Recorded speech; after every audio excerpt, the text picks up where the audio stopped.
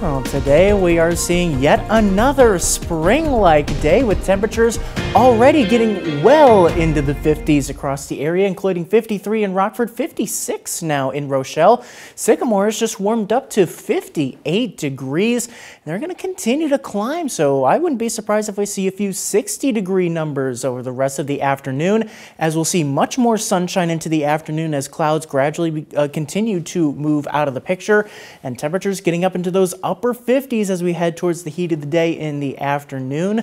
Though, again, like I said, wouldn't be surprised if we see some 60s yet again for the third straight day, if you can imagine that, for mid to late February. Later on tonight, though, as those clouds continue to clear out and we have clear skies tonight, we'll have those temperatures dropping down to near freezing. We'll also have a breeze continuing to pick up. We could have gusts as high as 25 miles per hour, so plan on a little bit of a breezy start to your day tomorrow, but this breeze is kicking up ahead of a cold front that is going to be pushing into the area. It's coming in from Canada overnight, and then as we head towards about this time tomorrow, that's going to be starting to reach into our area. This front is bringing much colder temperatures from the north and also is kicking up some precipitation, and with the colder temperatures, that's going to be bringing in the chances for flurries across the area. Maybe some initial rain showers and then changing over to some wet snowflakes as we head into Friday afternoon and evening.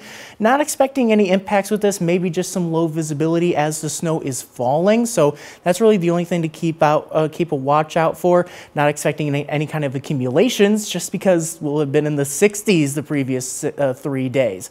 And as that precipitation moves out, we clear out, looks like, for the rest of the week. So we just have to deal with some flurries tomorrow afternoon, but otherwise much cooler, only up to 42 degrees for a high tomorrow. And then into the weekend, only up to 38 on Saturday. We'll wake up to wind chills in the teens, so another frigid start to the weekend, but we'll see plenty of sunshine. But then notice what happens as we head into Sunday.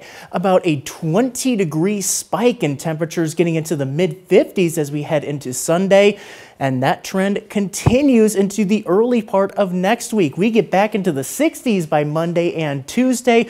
We'll have to watch for that thunderstorm chance for Tuesday afternoon. There could be a risk for some stronger storms there. That'll be a trend that we'll keep an eye on.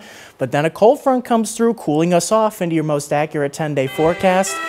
But even that will be short-lived. We may have some lingering rain showers mixing with snow on Wednesday, but other than that, we cool off and then right back up again as we start into March, as we get back into the 60s. So get ready for the temperature roller coaster once again.